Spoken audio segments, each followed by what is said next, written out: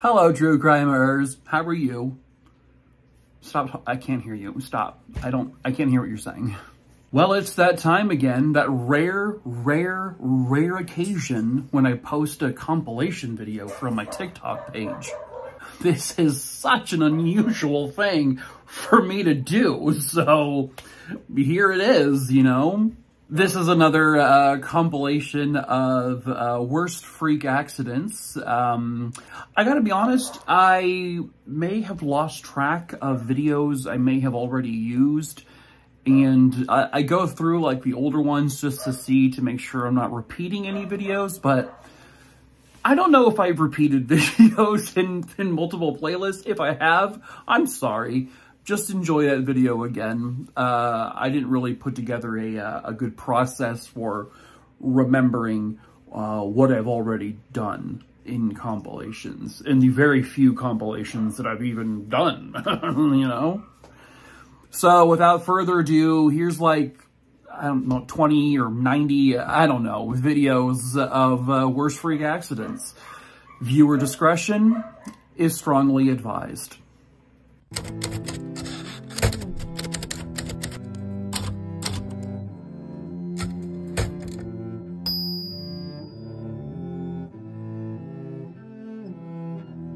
On a cold Friday the 13th in 2012, a horrible disaster would occur.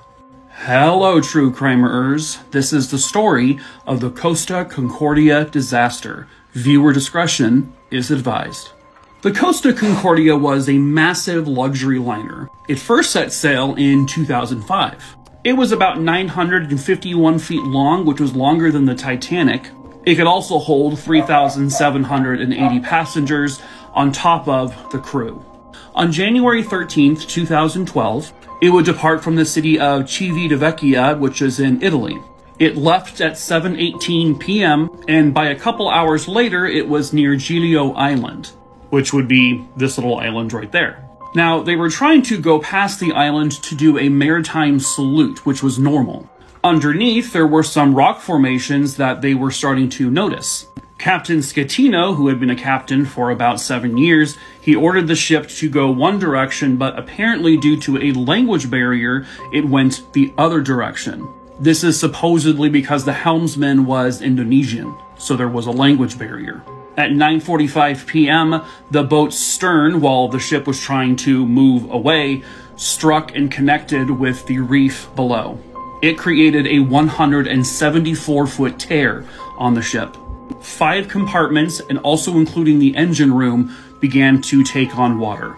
Now, when this happened, passengers obviously felt it, and they also heard a very loud crack. But according to witnesses, a lot of the staff was going around saying, everything's fine, go back to your staterooms. And then they started to order people to wear their life vests.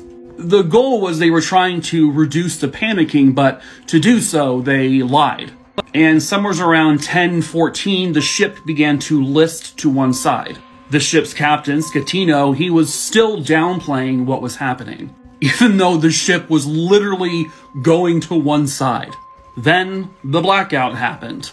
By 10:39 p.m., they finally acknowledged out loud, okay, yeah, we need to abandon ship now. By the way, the captain, Schettino, he just ordered tugboats to come at this point, not rescuers. Because of how the ship was listing to one side, it was very difficult to launch lifeboats. So they had to use like a rope to have people like get down from the side of the ship. At 11:20 p.m., the few lifeboats that were able to launch, the captain literally abandoned ship and got on a lifeboat, claiming he fell in. When he was ordered back to the ship by another crew member, he said no. Ultimately, 32 people lost their lives that night. This is just some of them. There were obviously a ton of injuries, but mostly everyone survived. The captain was charged with manslaughter, and he was sentenced to 16 years in prison. Look at this damage. This is worst freak accidents number 40. Hello, true crimerers. Viewer discretion is advised. This is a bin lorry, and when I first was recommended this story, I had to look that up because I had no idea what that was. It's a garbage truck, or a rubbish truck. But in Glasgow, Scotland, it is called a bin lorry. On the afternoon of December 22nd, 2014, on Queen Street in Glasgow, Scotland, a bin lorry that was being driven by a man by the name of Harry Clark and two passengers behind him, they had just driven past the lights at the Gallery of Modern Art when 58-year-old driver Harry Clark blacked out. The two passengers behind him, his fellow co-workers, were seatbelt in and they could not reach the emergency brake. For 19 seconds, the bin lorry traveled down the pavement, and at one point it actually accelerated to about 25 miles per hour, or 40 kilometers per hour, where unfortunately it would clip a car and then it drove into a group of pedestrians who were trying to get out of the way. It would strike a wall and then it would finally come to a stop when it got basically jammed inside of an alley's entryway. The bin lorry would strike 21 people. 6 of those people would die. 3 of them were actually from the same family. Erin McQuaid and her grandparents, Jack Sweeney and Lorraine Sweeney. The others were Stephanie Tate, Jacqueline Morton, and Jillian Ewing. From here, it would come down to who is to blame. Obviously, the first person they would go to is the driver of the vehicle. Why did he black out? Now, the 2 passengers in the bin lorry, they kind of walked away unscathed, but the driver, Harry Clark, he would suffer some injuries and he was in the hospital for a couple of days. He had a history of blackouts. He had a history of dizziness and fainting spells. Now, this had actually been going on with him since the 1970s. Now, in their investigation, they would find out that Mr. Clark withheld a lot of this information either from his own doctors or from the companies who hired him. He actually blacked out driving another vehicle back in 2010 where no one was hurt, but they had to determine, was this criminal intent? They ultimately concluded with no. Now, there were no faults with the truck itself, so that was ruled out. If he had disclosed his medical information from the 2010 incident, he actually still would have gotten his license back to drive these vehicles, which means he still would have been operating this vehicle regardless. Ultimately, though, he was suspended for not disclosing the information, and there were no settlements. Freak accidents happen all the time. This story, to me, is like the definition of what a freak accident is. Hello, true crimerers. This is another worst freak accidents, and it is the story of Humberto Hernandez. Viewer discretion is advised. On June 21st, 2007, 24-year-old Humberto Hernandez was walking down a sidewalk with his wife in Oakland, California, and a 1 in a billion thing occurred. A vehicle had swerved off the road and ran directly into a fire hydrant. After the collision, the fire hydrant shot up into the air. And because of the high-intensity water pressure, it shot up as fast as a bullet. The 200-pound iron fire hydrant then came catapulting towards the ground. And it then struck 24-year-old Humberto Hernandez in the back of the head. The hydrant struck him so hard that it then went 20 feet in the other direction and it hit a fence. Humberto collapsed and he was pronounced dead at the scene. His wife was not even touched. The odds of this happening, I mean, experts who analyzed this case said if he had just been 1 step ahead or 1 step back, it never would have hit him. To me, it's insane to think what could have happened or what could not have happened had maybe you leave your house 30 seconds earlier, 30 seconds later. How often do we avoid scenarios like this because of one last-minute decision? Like I said, he was pronounced dead at the scene. I do not know if they said he died immediately or if he was in any kind of pain, but I have to imagine a 200-pound iron fire hydrant striking you that fast in the back of the head would probably be an immediate thing. At least I hope. And I, for one, hope he is resting in peace. Molasses is 40% more dense than water. So imagine a 25-foot wave of it coming towards you. Hello, true crimerers. This is another worst freak accidents, and this one's called the Great Boston Molasses Flood. Viewer discretion is advised. Molasses is a thick, goopy substance, and it's made by refining sugarcane, and it has a lot of different uses. One of the more popular uses is actually in alcohol. Right here was the Purity Distilling Company factory, and it was located in the north end of Boston. Get in the car! No. So this was a company that made alcohol. And right here was a massive tank filled to the brim with molasses. On January 15th, 1919, the lower half or so was filled with cooled down molasses. The upper portion was filled with recently added warm molasses from a shipment. The temperatures that day were beginning to steadily rise, so it was about 40 degrees that day. The tank was roughly 50 feet tall, and it had 2.3 million gallons of molasses. At 12:30 p.m. on January 15th, 1919, the tank ruptured and essentially exploded open. It would send giant rivets that were holding the tank together just flying into the open area. People reported it sounded almost like gunfire. I gotta ask, do you think those cars had a horn that went Aggie? Yeah, probably. Once the tank ripped open, a 25-foot wave of molasses came pouring out. It would travel at roughly 35 to 40 miles per hour. And again, it's 40% more dense than water. So a flood of water can already take out homes and buildings. Imagine what molasses does. People tried to flee, but the wave would essentially push people and throw them. Other people got swallowed up by the molasses and they couldn't get out. And they would end up drowning in this super thick substance. There were vehicles being picked up and thrown, and people were being hit by them. Not to mention all the other debris that was just flying around. For the others who got stuck in the molasses but not up to their head, they said it was extremely difficult to move out of it or to move their body at all. They were literally trapped in it. When everything was over, 150 people were seriously injured and 21 people died. There were several horses who died as well, and the entire area was just destroyed. The Skyway bridge is down. This is a mayday. This is an emergency situation. Stop the traffic on the Skyway bridge. Hello, true crimerers. This is another worst freak accidents. Viewer discretion is advised. This was the Bob Graham Sunshine Skyway Bridge in Florida, and it was located near St. Petersburg. It's about 4 miles long, it stands about 430 feet tall, it consists of 4 lanes, and the drop from the road down is about 180 feet. On May 9th, 1980, at approximately 7:38 a.m., disaster would strike.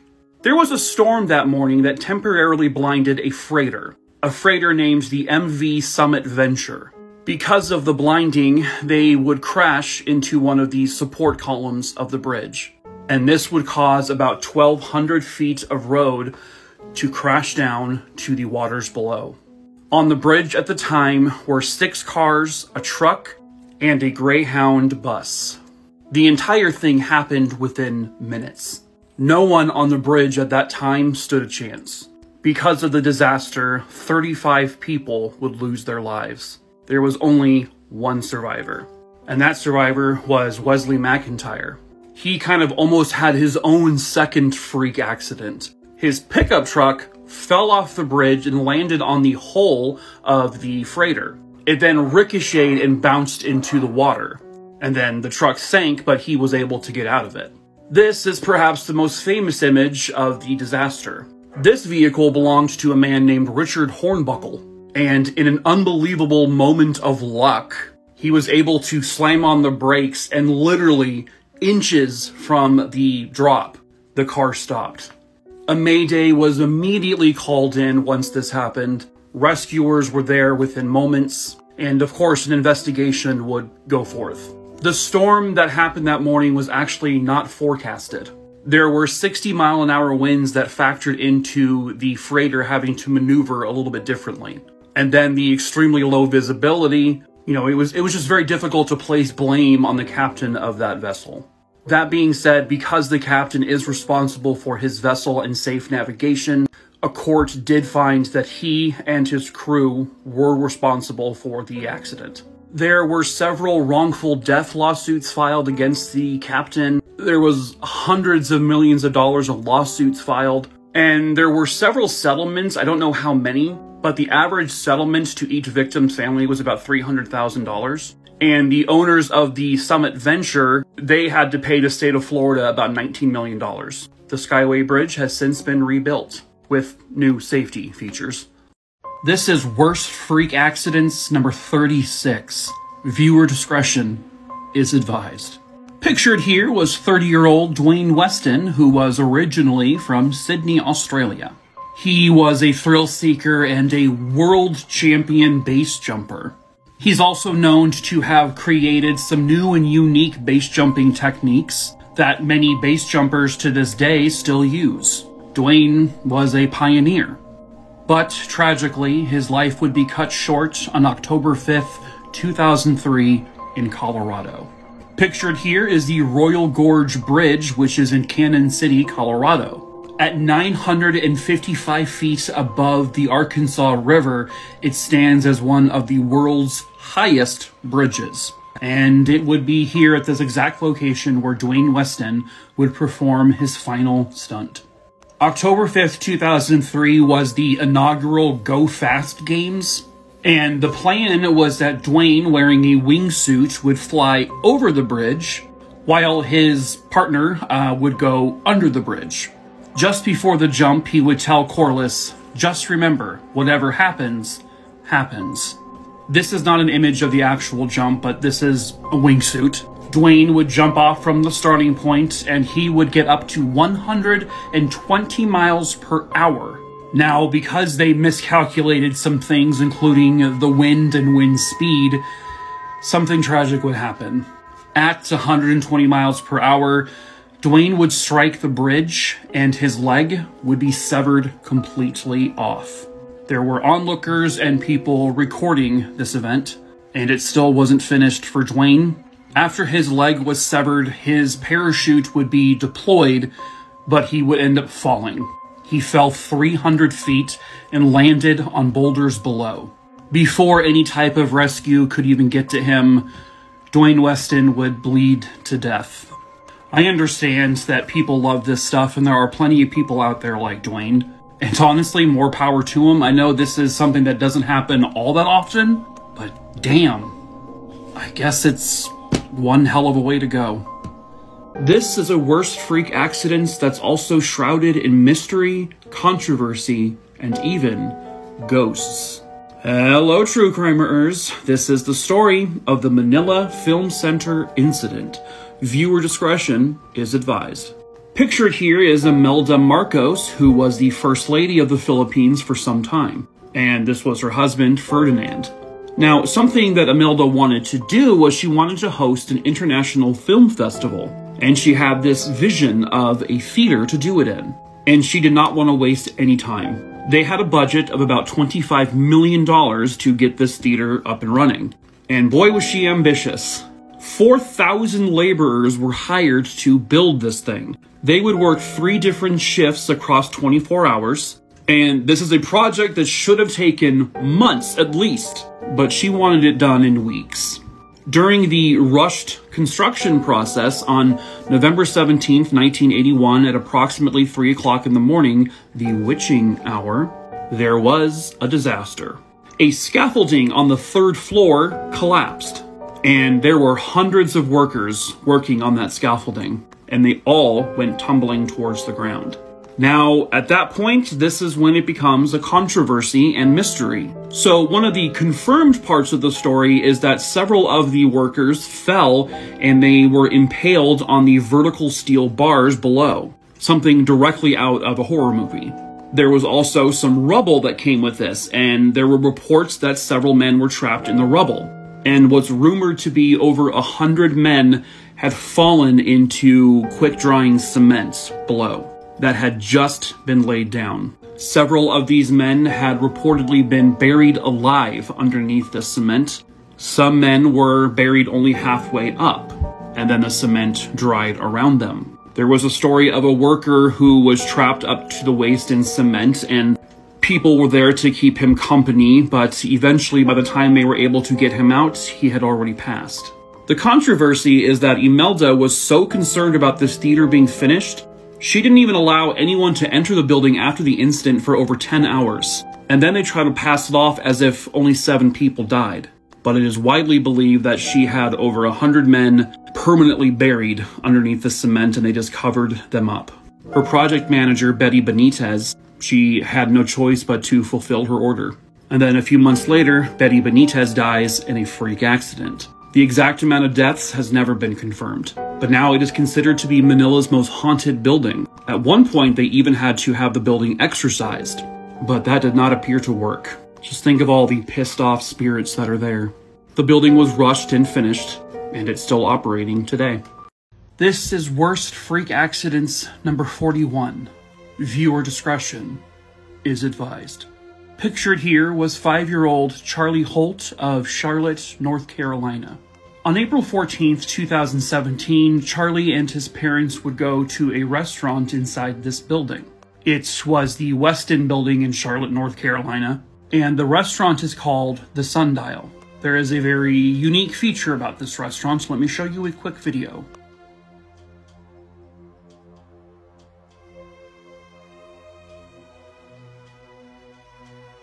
So that was obviously a sped up video of what the restaurant does. But the floor of the restaurant where people are actually sitting at their booths eating, it rotates very slowly. So on the afternoon of April 14th, 2017, Charlie and his family had finished their meal at the Sundial. They were getting ready to pay for their meal up front. Now, it's important to note that Charlie was right by his parents. There were people in the media at first who were wanting to place blame on the parents, but this situation was not their fault. Charlie was right there. But somehow, some way, Charlie managed to get his head stuck between the back of a booth and the wall. And again, the restaurant floor is rotating, and that's essentially where his head is. So his head was stuck, and this is a recreation of people trying to disassemble the wall, people trying to pull Charlie out. One of the waiters was like front and center trying to save Charlie, as were his parents. Charlie managed to get most of his body at that point kind of stuck in a very small gap. We're talking like 6 or 7 inches worth of gap. And his head, sadly, was crushed. They were able to finally free him from being stuck. And the young boy was rushed to the emergency room, but unfortunately, he had experienced severe brain damage, and Charlie Holt passed away that day. It is also important to note that when this began, they were able to power off the rotating floor. So he wasn't being like dragged along, but he had gotten stuck because of the rotation before they turned it off. Both the parents and the restaurant would eventually agree that this was not the fault of the parents. The parents did nothing wrong. The parents did file a lawsuit, of course, against the restaurant, which they would end up settling with an undisclosed private amount. And of course, the restaurant was also required to take extra safety measures to make sure that this kind of thing never happens again. And the restaurant does remain open. A dense fog would roll in early one 1990 morning in Tennessee, and would cause the worst freak accident, number 38. Viewer discretion is advised. There is a stretch of the I-75 near Knoxville, Tennessee that had been plagued with accidents. Now, this stretch of the 75 was near the Hiwassee River, and it was near the Chickamauga Dam. Also in the area was the Bowater paper mill, which is now the Resolute Forest Products. Now, the paper mill operated settling ponds, which would create a mist of sorts. So these three factors, with the river, the dam, the paper mill, and not to mention the constantly kind of changing colder weather, would create issues with fog along a certain stretch of road of the I-75. Between 1974 and 1979, the fog would create 6 different accidents, and there was a grand total of 6 fatalities between all of them. On December 11th, 1990, it would see its most fatal accident. At approximately 9:10 in the morning on December 11th, 1990, the road appeared to be completely clear. The cars were buzzing by, everything was moving smoothly, when out of nowhere, a massive, dense blanket of fog creeped across the interstate. A semi-trailer that had a tractor with it had slowed down because the fog was creating almost no visibility. Within a moment, you couldn't see anything. And just moments after that tractor trailer stopped, another tractor trailer slammed into the back of them because they could not see them. Thankfully, both of those individuals and everyone in those vehicles were safe. And then, disaster. Then a normal compact car slammed into the back of the trailer, the second one, and then a semi-truck crashed into the back of that vehicle. This created a huge fire which spread quickly. The fire was spread across 3 vehicles and killed the occupants of the normal compact car within moments. Now, this was all happening on the southbound lanes, and then over on the northbound lanes, it was happening again. Another vehicle noticed the accident had happened, so they slowed down, but then they were hit immediately by another car. And then a pickup truck slammed into that car, and then boom, boom, boom, just car after car after car just kept crashing. The fog was that dense where you literally could not see anything even above you because there was a bridge in the area, and someone said when they looked up, they couldn't even see the bridge. 99 vehicles were involved in this accident. There were multiple explosions, multiple fires. So many of the vehicles involved in this were consumed completely by fire that you couldn't even recognize them after the fact. Many of the fatalities, they were so badly burned that they could not be identified visually. The survivors, the ambulance drivers, the firefighters, the cops, they were all breathing in smoke and they were unable to breathe because it was so bad. The fires were so bad that the asphalt of the road had begun to melt. The rescue operation would require over 200 rescue personnel. When the smoke and the fog settled, 12 people would lose their lives that day, and 42 others were injured so badly they had to be hospitalized, but they would pull through. Now, the investigation into this would not exactly be conclusive as to what exactly was truly at fault. Ultimately, this was caused by Mother Nature. Given the accidents that had happened before, they likely should have installed some sort of warning system, well ahead of this accident happening, but they didn't. But the nearby river, the nearby dam, and even though they refused to claim any responsibility, the nearby paper mill were kind of all at play here. Just Mother Nature doing its worst. Now, because of this accident, they did finally install fog warning systems, and it would warn you well ahead of time near the areas that are going to be denser in fog. They also put up very large fog warning signs during the stretch of road where this is a problem. The Tennessee Department of Transportation would end up shelling out somewhere around $1 million in settlement money, and accidents like this are now extremely uncommon. The warning systems obviously are doing their thing. They've even shut down that stretch of road a couple of times because of the warning systems, which honestly has probably saved quite a few lives. Mother Nature, though, she is a bitch. Hello, true crimerers. This is another worst freak accidents, and this one is one you have probably heard of before. You've likely seen the little animations about how this man died by a cow, so let me give you a brief explanation as to how it actually occurred. This was a Brazilian man by the name of João Maria da Souza. And back in July of 2013, he was asleep in his bed next to his wife. Now, a lot of people just make jokes about the next part saying the cow must have just fallen from the sky, but that's not what happened. I don't believe this is the exact roof. I'll show you that one in a second, but I wanted to give you a visual representation of what it was. So the roof of his home literally went directly into a hill.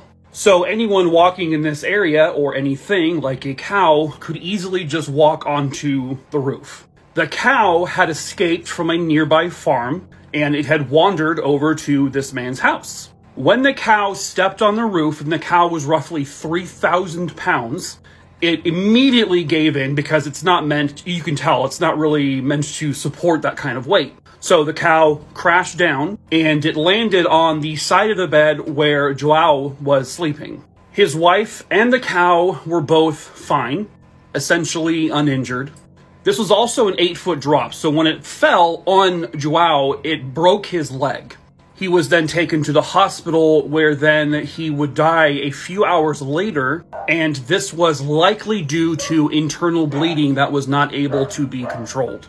There are rumors that the hospital essentially let him sit there without being treated for quite some time, which is what led to the internal bleeding. The hospital, of course, has denied this. Unfortunately, there don't seem to be any updates on the story since he passed away in 2013. The last thing I could see was that the owner of the cow had not been identified at that point, and they're not even sure if charges could necessarily be pressed.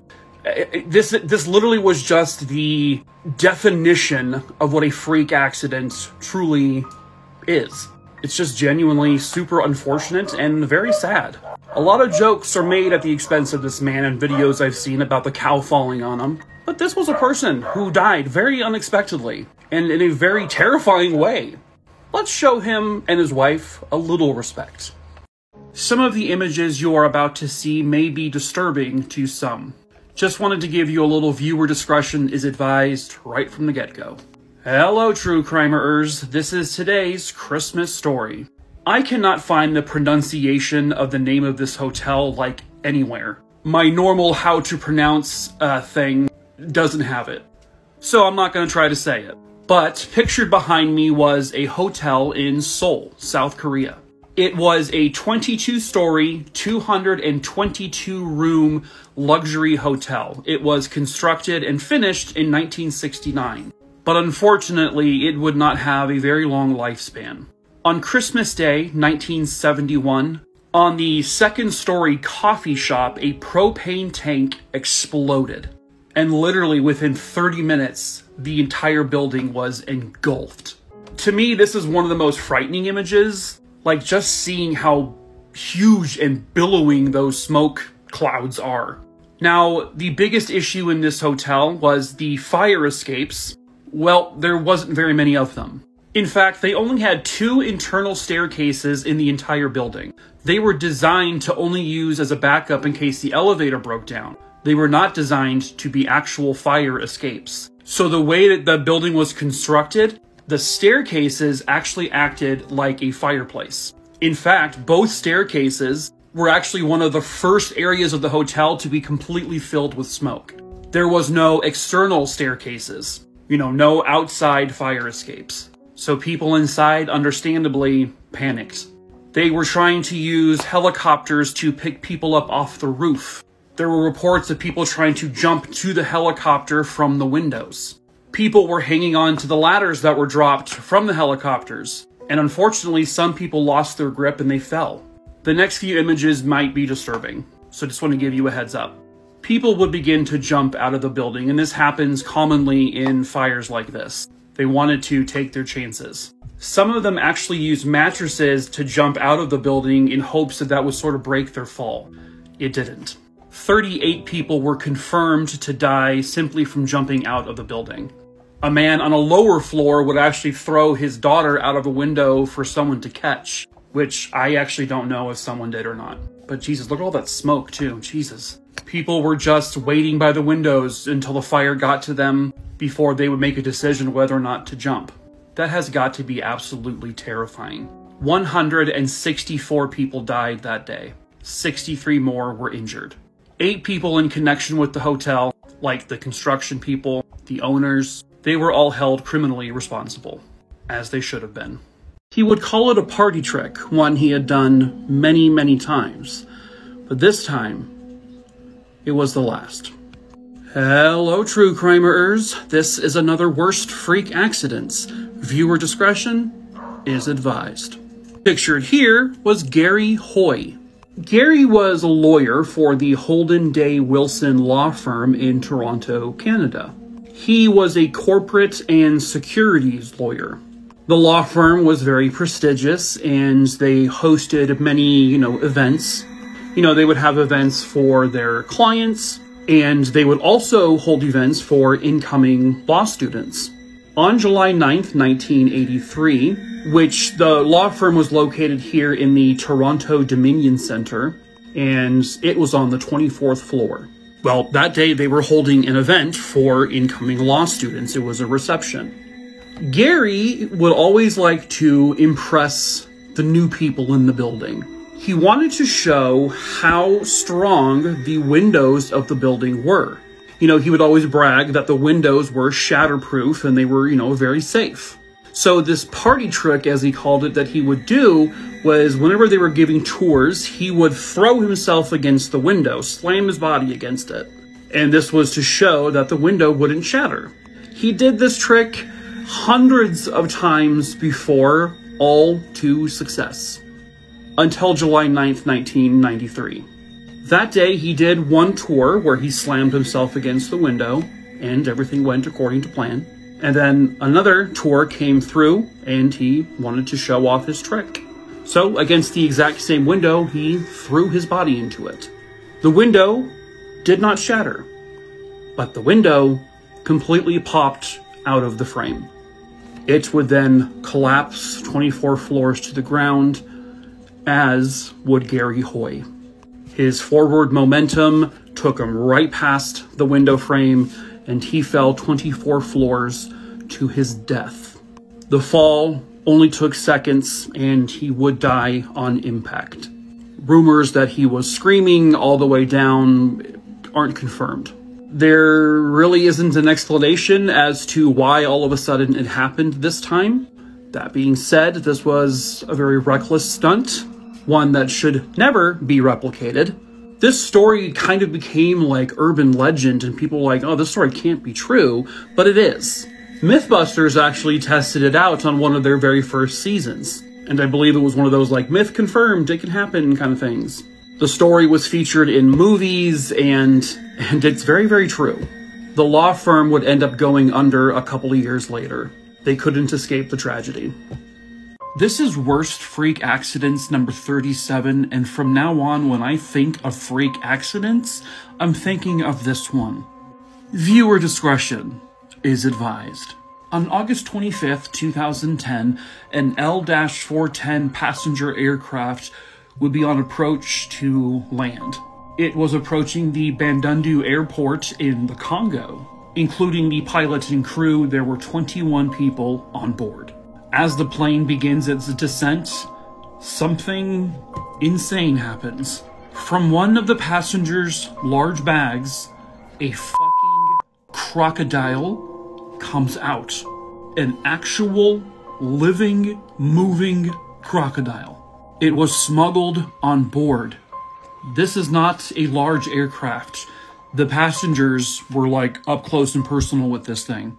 Naturally, they all become very reactive. They begin screaming, they begin to try to run from the thing, but they have nowhere to go. The crew panicked. Everyone was panicking. As the crew began to rush towards the cockpit to alert the pilot, all of the passengers do as well. The later investigation would uncover that the plane's center of gravity, it shifted, like a major shift. And believe it or not, this caused the plane to go completely out of control. Again, not a large plane. The plane is now just hurling towards the runway, and it does not land safely. It crashes. 20 of the 21 people aboard the plane that day, including the captain, died on impact. Amazingly, there was one survivor, and that survivor is the one who told the investigators exactly what happened. The crocodile, believe it or not, survived. The crocodile would actually be killed once it was discovered. They killed it with a machete. And I know people are going to say, oh my god, why do you care so much about the animal? Because this crocodile did not ask to be smuggled onto a plane. The crocodile didn't know what it was doing. It obviously did not intentionally cause the plane to crash. It's a crocodile. I feel awful for the 20 people that lost their lives that day. I mean, that is a terrifying way to go. But Christ, the animal survived. I'm sorry, but this is a situation where there was absolutely no reason to kill the animal. But again, this is like something from a movie, snakes on a plane, you know? This is like the epitome, to me personally, of like what a freak accident really truly is. Absolutely terrifying. This is a worst freak accident that is very difficult to talk about and very difficult to hear. So I want to give you a fair warning that this one is about a child, and viewer discretion is advised. This was 6-year-old Abigail Taylor of Minneapolis. In 2007, she was swimming in a public pool. Not this one pictured, but she unknowingly sat down on a pool drain. A drain that was not properly equipped with the right safety aspects. The drain was essentially sucking, water in, and she got caught in it. The suction was so powerful that it literally pulled her small intestines out of her body. It just eviscerated this poor girl. Other internal injuries also occurred with it. Now, she survived the initial incident. For 9 months, she battled in the hospital. She was only able to be fed through a tube. Eventually, her liver would begin to fail. In December of 2006, she received a transplant of a new liver, bowel, and pancreas. But then there were complications from the transplant. It actually led to her getting a cancer, which she then had to go through chemotherapy. But ultimately, in March of 2008, Abigail would succumb, and she passed away peacefully.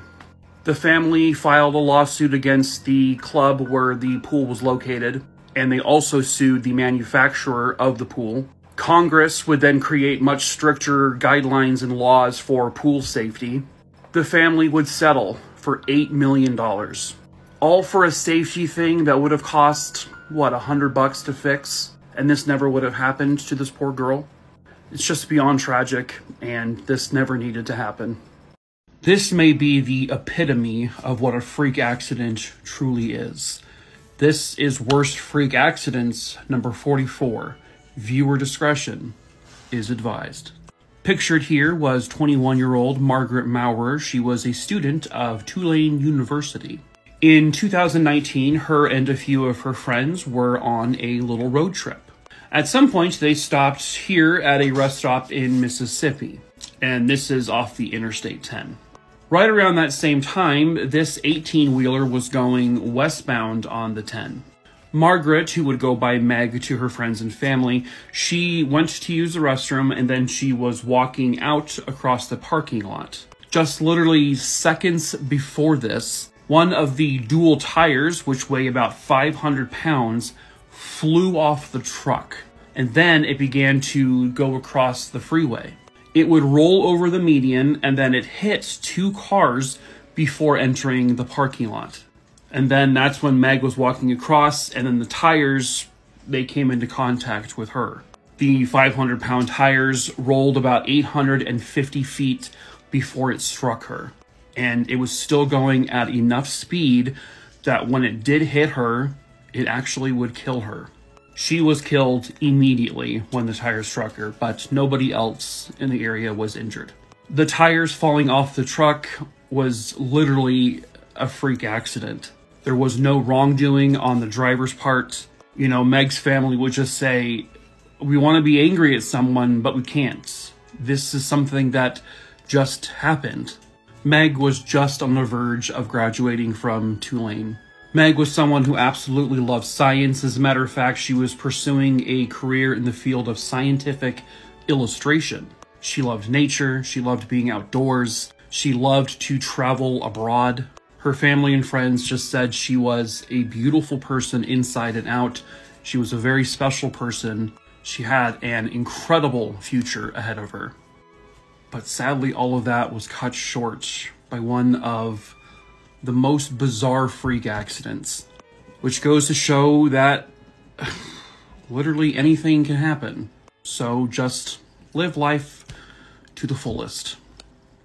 This, to me, is the very definition of freak accident. Hello, true crimerers. This is another worst freak accidents.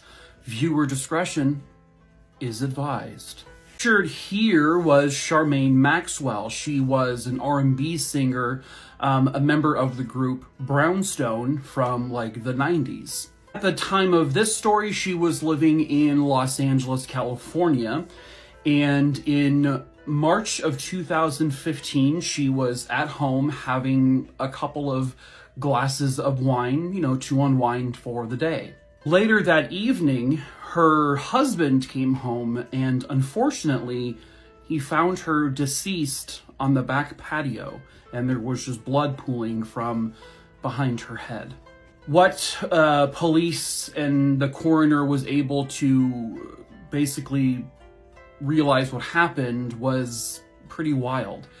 She had to have been drinking a glass of wine, and then as she was going outside to the patio from inside the house, she somehow slipped on something. The wine glass would fall out of her hand, and it broke into shards on the ground. And this all happened before she hit the ground. So when the back of her head came in contact with the ground, it actually was impaled on a piece of glass from the wine glass. There were 2 separate shards of glass that were punctured into the back of her head and neck. It's unknown if she died from this instantaneously or if she bled out, but the coroner does believe that she was rendered unconscious pretty much immediately when she came in contact with the glass. Of course, they tried to investigate this possibly as some kind of foul play, but nothing like that was in the picture. She was home alone when this occurred, and, alibis were checked and all of that. This was a very insane freak accident. Dropping a wine glass, falling backwards, and landing on that broken wine glass, that would kill you. That you probably couldn't even recreate that if you tried. Hello, true crimerers. This is the tragic story of the Ozone disco fire in the Philippines. The nightclub opened up in 1991 and was located in Quezon City off of Timog Avenue. It was a relatively small nightclub, and the initial occupancy limit was like 35 to 40 people. But it was an instantly popular success, especially amongst young people and students. But on March 18th, 1996, a horrific tragedy would befall the Ozone Disco nightclub. At around 11:35 p.m. that night, a few sparks would hit the ceiling above the DJ's booth area, which was located near the kitchen and the bathrooms. Now, when this initially happened, a lot of the patrons saw it and said, oh, it's just some sort of special effect. It's part of the, something they're doing here. And people just continue to party and dance. Now, a little bit earlier, I said that the occupancy was about 35 to 40 people. That was their limit. This particular evening, however, there were 350 patrons and roughly 40 employees of the nightclub packed into this building. The sparks quickly turned to a small fire that began to go slowly down towards the stage. The patrons who noticed the blaze, they began to run out of the building right away. The DJ who was there that night, his name was Marvin Reyes. He said he began to see people's hair catch on fire and clothing. He was trying to announce into the microphone, everyone get out, there's a fire, but then his microphone malfunctioned. And then suddenly it became complete and utter chaos. There was a second floor to the nightclub, and there were security guards who were up there who did not understand what was going on yet. So when the chaos began to happen, they thought a riot was happening, and they closed the doors to the upstairs area. And because the doors opened inward, everyone inside of there basically just became trapped. When they finally were able to open those doors, a backdraft happened, which blew back many of the patrons trying to escape. One person described that event as a tidal wave of heat. By the way, the images behind me are the aftermath of the fire to the disco. But now everyone's trying to get out, so then a stampede begins. And many people would eventually become trampled to death. Many people were lucky to escape, but they escaped with burns to their body. Permanent, lifelong scars. It took 2 hours for firefighters to put the entire fire out. Emergency exits were blocked by a building next door. Another emergency exit was locked by a security guard from the outside, so no one could open the door. So there was no proper fire escape. 95 people were injured. 162 people died that night. The worst fire incident in the Philippines' history. The building was eventually demolished and is now a fast food restaurant. Approximately 155 coffins, and not one person held responsible. Hello, true crimerers. This is Worst Freak Accidents number 42, the Kaprun Railway Disaster. Viewer discretion is advised. Pictured here was the Gletscherspahn 2. It was a funicular railway, and essentially it would carry passengers from Kaprun, which is in Austria, to the Klitsteinhorn Mountain, and this was for skiing purposes. Now, they would be required to go through tunnels, and this is literally how narrow it was. Like, that looks extremely claustrophobic to me. On November 11th, 2000, 161 passengers and 1 conductor would board the funicular. It was a morning trip, and by all accounts, every single person there was just super excited to go skiing. The train would take off shortly after 9 o'clock in the morning, and the conductor was actually at the upper end of the train. Here at the other end of the train was this little electric fan heater. At some point after they took off, this little guy caught fire. It overheated and it actually burnt through the tubing and pipes that carry through the hydraulic fluid, which controlled the brakes. They had then gone into basically that tunnel there at the other end, and when they were about 600 meters in, all of those pipes and whatnot had officially burnt through, which triggered a safety system to stop the train. And it just so happened to stop it right in the middle of this tunnel. This is when those inside began to notice the fire. Because no one was up front where the fire had started, it was allowed to basically just keep going, and it began to spread through the train. And then the fire just became huge. Now, the passengers were trying to open up the doors, but the same piping and tubing and all that burnt, it also controlled those. By the time the conductor was able to get to the radio to call for help, it was too late. The radio had burnt through as well. There was no accessible fire extinguishers in the train. There were no smoke alarms either. A significant flaw in this design. 12 passengers were able to break through the very thick acrylic glass towards the back, and they were able to punch their way through. Those 12 people were the only ones to survive. By this time, smoke has completely filled up the train and people are passing out left and right. They had lost consciousness. It took hours for any rescuers to even get close to saving anyone. The remaining passengers managed to get themselves up towards the control center of the train, but there was no escape for them, because the broken through glass was at the opposite end, and all of them would end up dying. Smoke inhalation, burns. 155 people lost their lives. There is now a memorial for those victims. 16 people went on trial, and they were all acquitted. This is Worst Freak Accidents number 49. Viewer discretion is advised. This was 55-year-old Lottie Michelle Belk, and she lived in Chester, Virginia. Lottie worked in the mental health field, and she also had served in the United States Army. She and her husband had 2 daughters, and she was also a stepmother to her husband's children from a previous marriage. On a warm June day in 2016 here on Virginia Beach, Lottie was out having some fun with her family and celebrating her birthday. The beach was crowded that day, and it was also just filled with beach umbrellas. The beach umbrellas were anchored into their spots, but apparently some of them were not anchored well enough. That day, there was reportedly very strong winds, somewhere around 25 to 30 miles per hour, and those winds would end up picking up one of the umbrellas out of its anchor, I guess, and it began to hurl the umbrella down the beach. So that umbrella just so happened to fly through the air, and then it struck and impaled Lottie directly in the chest, and it hit where her heart was. When it hit her, she had gone down immediately and was unresponsive, and the ambulance got there. They rushed her to the hospital, but unfortunately, Lottie would end up succumbing to her injuries, and she died. Because of Lottie's unfortunate accident, politicians there in Virginia have been making sure that there are safety regulations put in place for beaches and pools in terms of umbrella safety. This is one of those things you don't really think about, right? You know, you don't really think about an umbrella causing you any harm. But the reality is this has happened once, but it's also happened before. They can be a very dangerous weapon. It's almost like a javelin if the winds are strong enough.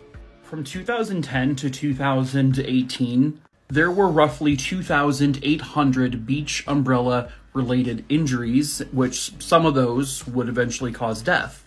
Most of them did not, but there was an incident where a man lost his eye and he was blinded by an umbrella. For Lottie's story, no foul play was suspected. They did look into what may have happened and possibly if someone forgot to anchor an umbrella, but nothing really came from that because honestly, it was kind of impossible to know. So this would just go down as a very unfortunate freak accident, but hopefully moving forward, we can all learn from things like this. Rest in peace, Lottie. This is another worst freak accidents. Viewer discretion is strongly advised. This story takes place at a carnival in Omaha, Nebraska. In May of 2016, 11-year-old Elizabeth Gilreath was at this carnival with her friends and family. And little did she know the horror that she was about to face. Now, this is one of those pop-up local carnivals, and at that carnival was a ride called King's Crown. I guess you get buckled in and it spins around. This is the image of Elizabeth just moments before this freak accident took place. And I don't know why it says 7-year-old right there because she was definitely 11 when this happened. But you can see she is smiling, she's having a great time. And then she allegedly slipped out of her chair or possibly slumped down a little too low, and her vibrant red hair got caught. And another viewer discretion advised trigger warning because the thing I'm about to say is very graphic. As her hair got tangled up in the ride, which was still spinning quickly, the force of the ride ripped her entire scalp off of her skull. Now, I cannot show you the images due to their graphic nature, but essentially we're talking from here all the way around and almost through her eye, completely ripped off. And it exposed her skull, and there was some skull fracturing as well. And as this happened, her left eye was extremely damaged. Now, the ride operator was seen on camera running away from the scene. People assumed to get help, but for some reason, they didn't stop the ride first. So a friend of the family had to literally stop the ride manually. Now, Elizabeth says she barely remembers any of this happening, but she does remember, and she told her mom, it felt like my head was being crushed, and there was blood everywhere. I guess she did ask right afterwards, where's my pretty hair? Her mother described it as her daughter was literally being tortured for about 5 minutes, because that's how long it took for the ride to finally stop. And she's just spinning around with her scalp being ripped off. Elizabeth survived, and behind me is a picture of her with her bandages on, so it's not graphic, but I just wanted to give you a heads up. So you can see the damage that it caused. But you know what? She survived. She is a fighter. One hell of a strong young woman. She spent a year having surgery after surgery after surgery, but ultimately, she has managed to keep a very positive attitude.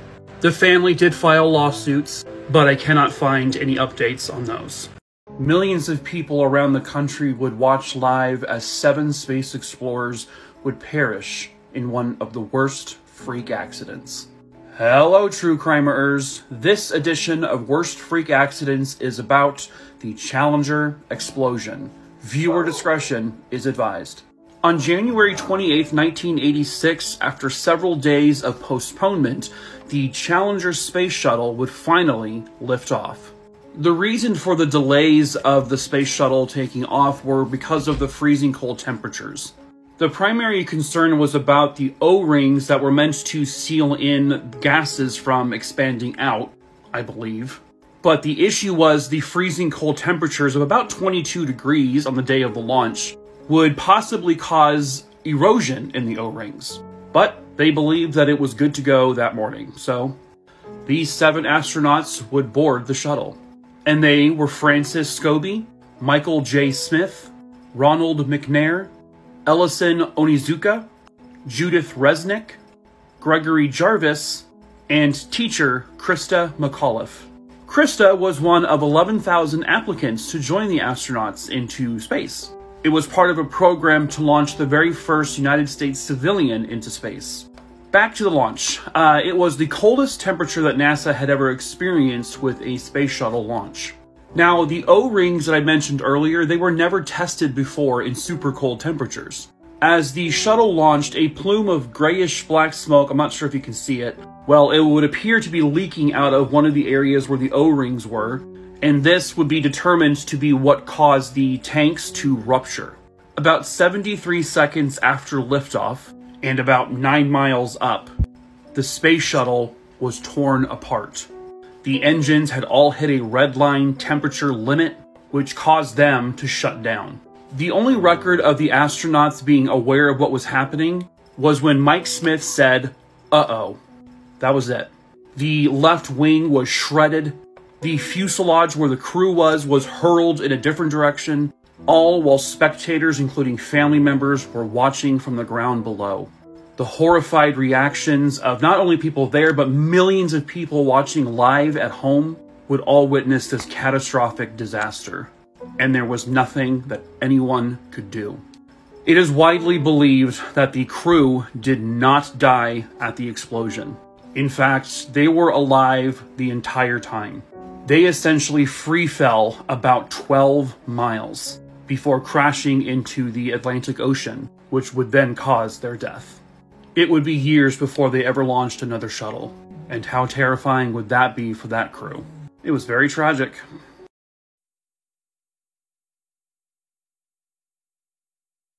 This is Worst Freak Accidents number 43. Viewer discretion is advised. Pictured here was the port of Tianjin, which is in northern China. It is one of the largest shipping and container ports on Earth. At the port was the Ruhe International Logistics Company. At the port, they would store a massive amount of hazardous chemicals.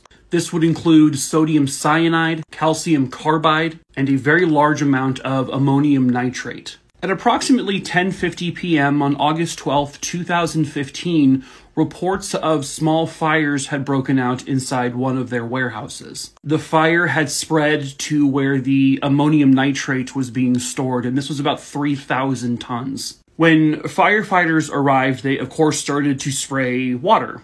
It is believed that the water had been sprayed over the calcium carbide, which actually would end up releasing a flammable gas. So a combination of kind of the fire plus the gas being released would create a very large explosion. Kind of what you saw in the beginning of the video. The first actual explosion occurred around 11:30 p.m. It was so powerful that it registered as a 2.3 magnitude earthquake.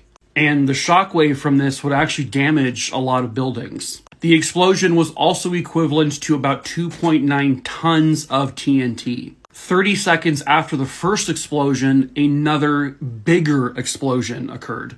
This one would generate a nearly 3.0 seismic earthquake, equivalent to about 22 tons of TNT.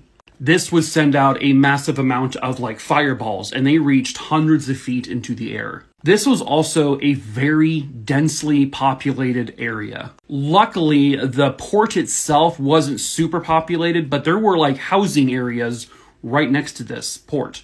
This is some of the damage that was generated simply from the shockwave of the explosion. And this was in buildings like, half a mile away. The shockwave just blew through glass windows and doors. There was also a car storage lot for several different dealers, and this is what the explosion did to the cars. It ripped through all of them, and they all burned up.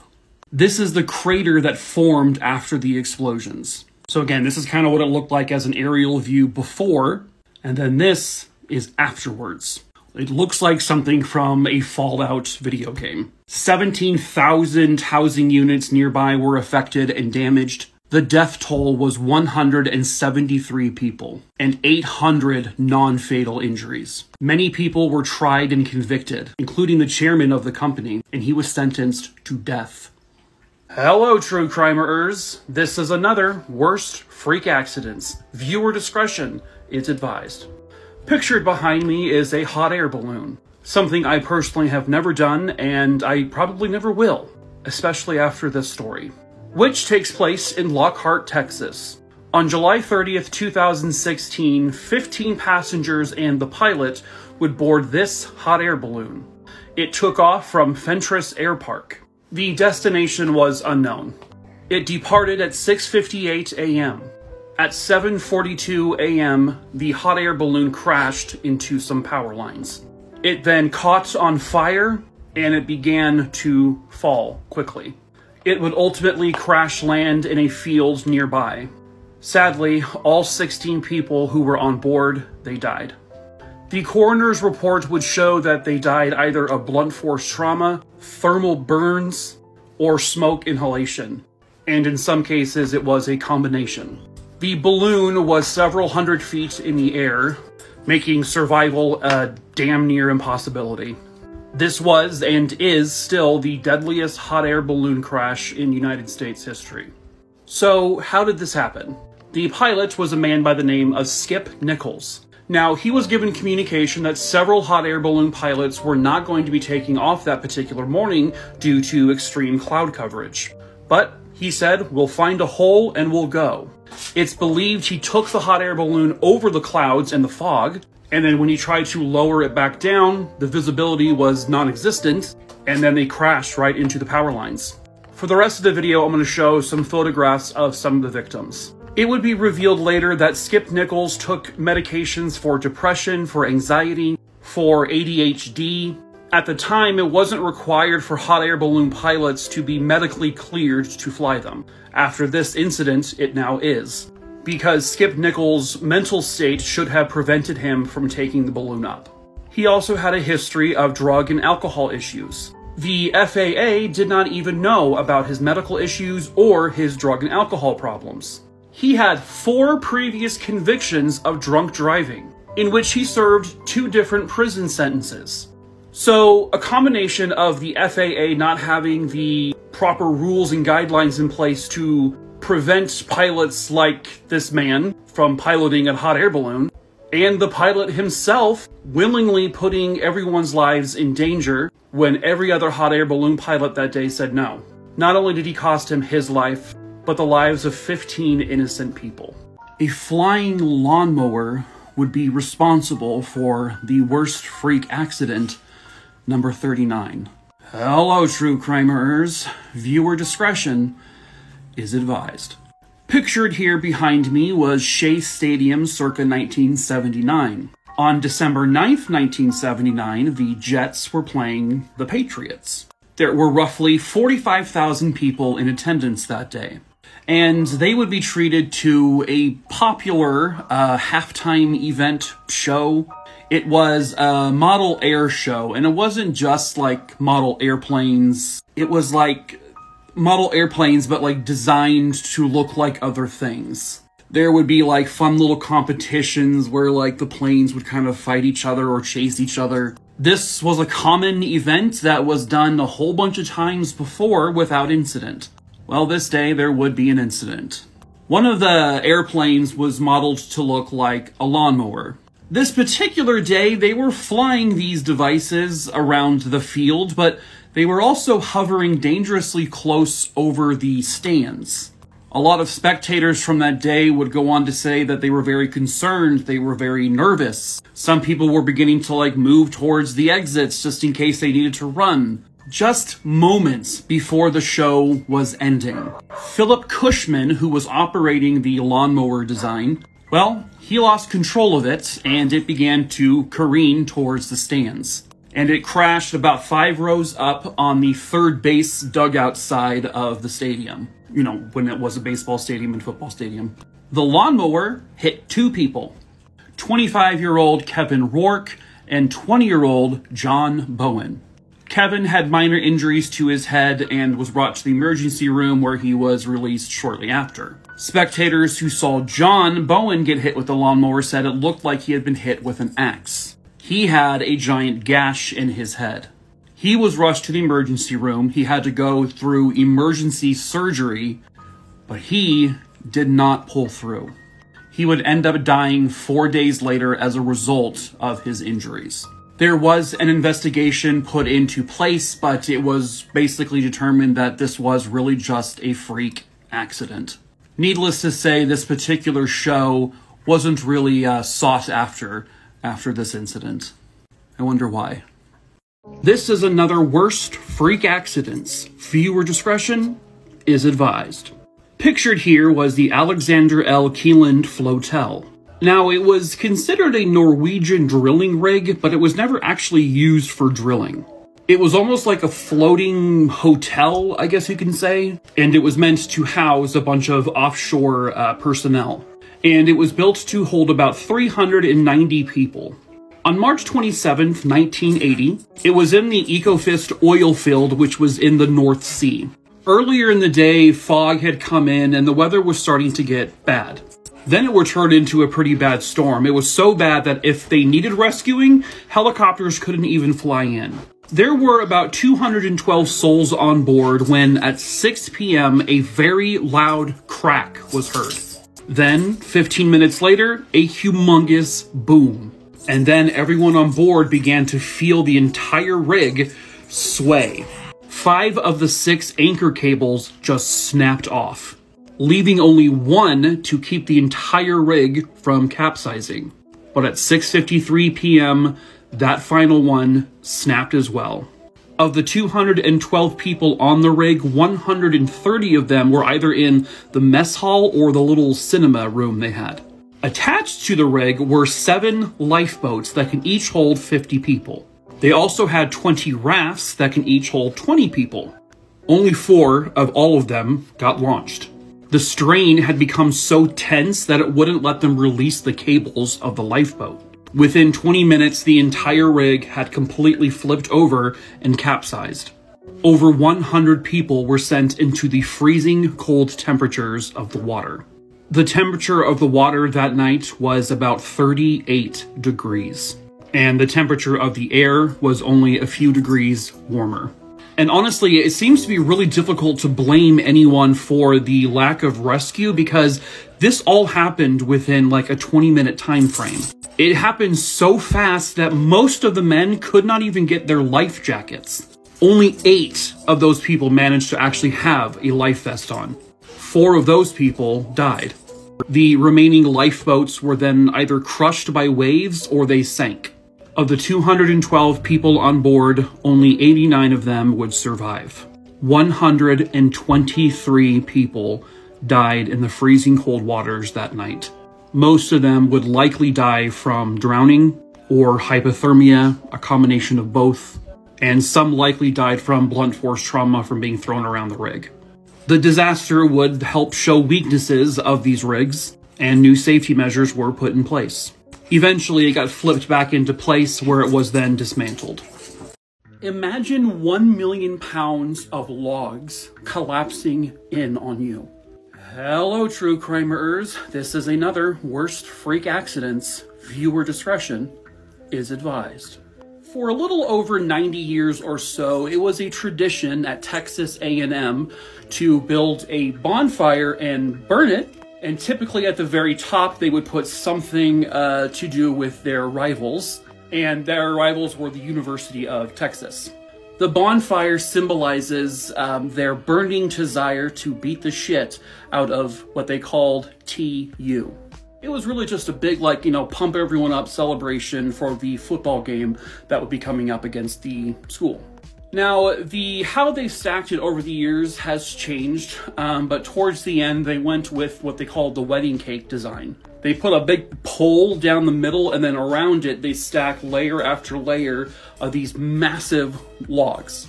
They would then have like wires, kind of like a teepee almost, and then they would have wires connecting all of the logs together. Now, in 1994, they had a pretty severe mishap, but nobody was hurt and nobody died in this situation, but it leaned over, as you can see. By the way, the students call themselves Aggies, so this was named the Aggie Bonfire. On November 18th, 1999, they were in the process of building this structure. It was going to be roughly 60 feet tall, and it consisted of over 5,000 logs. The bottom, 2 layers of logs, would weigh roughly 1 million pounds. At approximately 2:42 a.m., students would recall hearing a very loud pop and a crack like a door opening in a haunted house, is how they would describe it. And then the entire structure collapsed over to one side. There were people inside the structure, and there were people obviously all around it because they were in the process of building it. But we're talking now over 1 million pounds of logs that just collapsed all at one time. This is kind of a chart they made of the structure and where people were.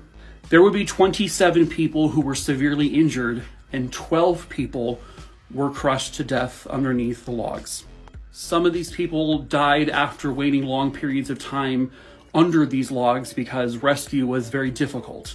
They had to make sure that if they weren't moving a log, that the structure wouldn't collapse more and hurt or kill more people. So unfortunately, there were people who were stuck and alive, but eventually would succumb and they died. The rescue operation took over 24 hours. They have since built this memorial for those that were lost. This traditional bonfire was then banished by the school, but students have continued the tradition off campus.